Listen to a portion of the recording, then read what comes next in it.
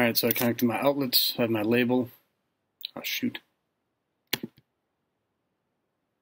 need to change that. Should be text field.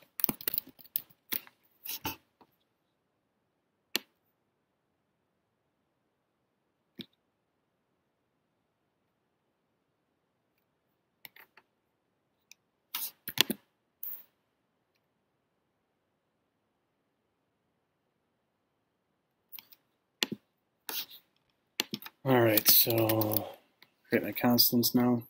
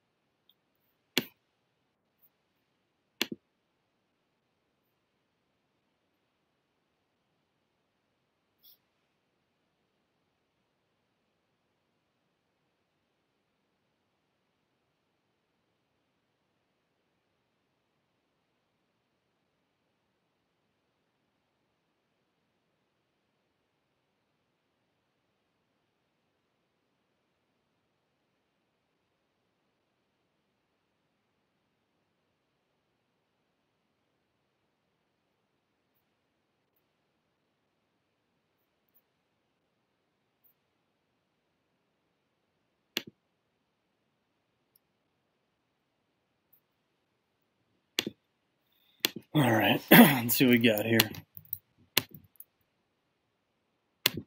Hey, all right, so we have the total coming up.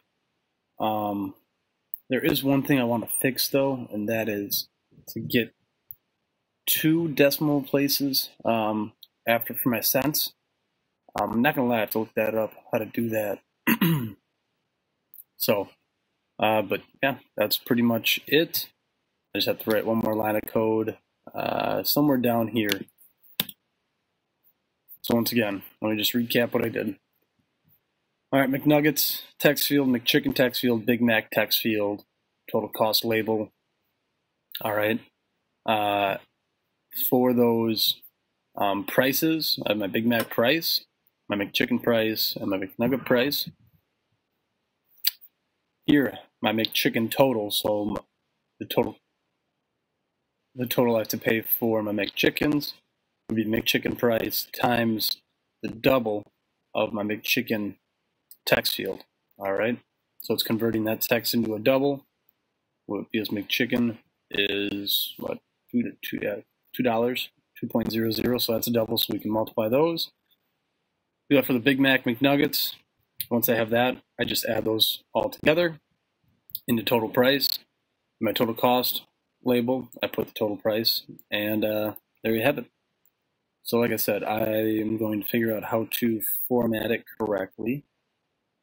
But yeah, that'll get you to where you need to be. Hopefully that helped. If not, I'm very sorry.